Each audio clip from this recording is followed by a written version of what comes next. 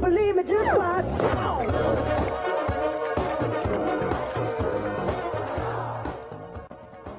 We are back on the Morning Brew. Thanks, saxophone guys. Appreciate it. This is so much fun having these guys on. Isn't this great?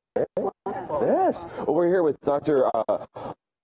Lori Hudson and Dr. Angela Wandinger-Ness from UNM Cancer Center, and this is great having you guys on because you guys are doing some groundbreaking research on ovarian cancer. Pleasure to be here. This is a great big deal, I think, right? Yes. And you guys, we were just talking about this a second ago. It's ketorolac. Is that how you say this new drug? Yes, old indeed. drug? Yes. It's an old drug, and you guys decided you were going to repurpose this? Yes, we, in a team effort at the Cancer Center, found that the drug had an unanticipated or unexpected activity that was useful in cancer. So we found that this drug, when administered to women, had a huge survival benefit, and this was done, as Lori said, as a team at the UNM Cancer Center. Cool. What was ketorolac originally used for? It's used for pain relief after surgery. Oh. And so in it is one component is the pain reliever. And there was another component that wasn't known to have any activity. And what it does is prevent tumor cells from being able to attach to the abdominal cavity and burrow in. Wow. And we believe that that's part of the reason why there's this benefit, why women live longer if they receive this drug for pain relief. Did this come out of research you guys just kind of happened to notice, or was this something that you went looking for a certain compound and found it in ketorolac? Which way did that kind of... We did some screens, high throughput screens, which means you can test a lot of chemicals very, very quickly. And we did that with Dr. Sklar. We have the University of New Mexico Center for Molecular Discovery where we did that, and we tested them against enzymes that we were interested in. Very cool. So, and how you said it prolongs sort of those survival rates. How long is that? I mean, is that like weeks, months, years, decades? To the best of our knowledge, at this point, it's many years. Dr. Linda cool. Cook at the UNM Cancer Center, she's an epidemiologist and went back into records of survival. And typically women, there's about 50% survival at 5 years, and there was greater than 70% survival in After women who 5 had years. this drug, yes. That's very cool. Yeah. How many times do you guys come across these almost random situations where you find a drug that was used for one thing that can be used for cancer or something else? Well, the National Institutes of Health has made a priority in finding ways of drugs that are already approved. Drugs we already know are safe. Exactly, they're safe, we know how they all work in the body, and can they be used for another purpose, another disease?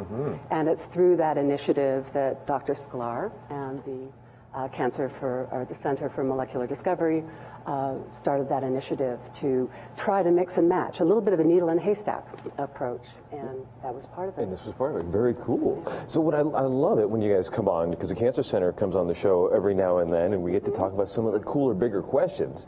How far are we until actually figuring out the riddle of cancer? Are we like getting really close to actually finding some kind of cure for this, or is it now just finding ways to make the survival rates a lot longer for folks? I think we're down to precision medicine these days, where we're understanding what the unique change or mutation is in the patient so that we can have targeted therapies, and I think that's making a huge difference in a lot of cancers. And those are targeted therapies for each person. Like we've talked about some of the genetic stuff before on the show. Right. Is that really as big a deal as we think it is? Yes. Yeah. It's important because people have different tumors, and then they can be targeted by specific medications. They can be used in many people, but you have to know what the exact problem is. So you're really targeting what is the problem with this particular cancer. Right. Yeah. We say cancer is an umbrella term, right. But a lymphoma is very different than a lung cancer, for example, and the genetics that are driving it differ. So having these targets and understanding how to interrupt them is very important. Very cool. So how long until you guys think we actually solve this then? I mean, if we're getting really close and we're at the precision medicine level right now, I mean, are we looking at, in our lifetimes being cancer free and then like thinking things like chemotherapy are just like Stone Age kind of technology, or are we still going to be dealing with things like that?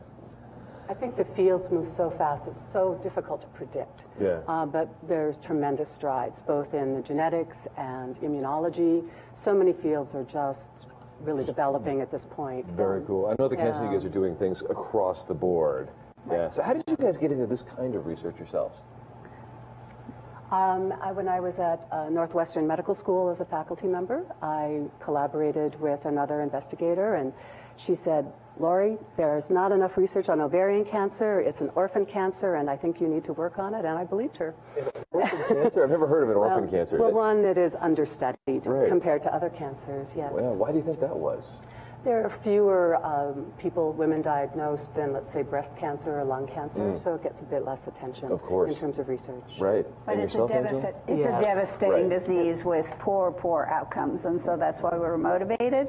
I came at it from the other side, studying enzymes that regulate how these cells attach to one another and how they sit in the body, and when those processes go wrong, then the cells can move around, metastasize in the body and tumor cells. So that's how I came at the ovarian cancer.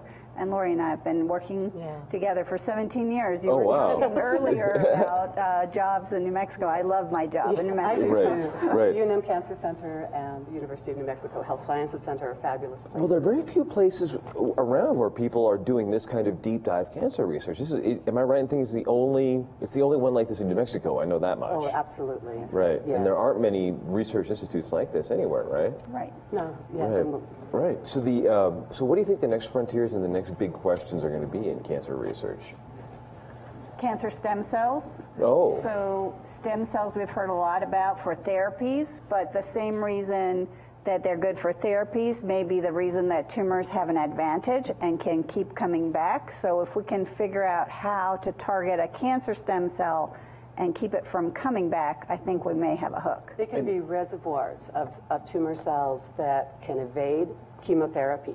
So if we can target those, we really may be able to eradicate cancer from the body. That'd be very cool. Yes, it'd be important. And the other thing that's very cool is our buddies from the Sax Therapy this morning. They're taking us out of all of our sets. I love this. It's so much fun to have these guys on.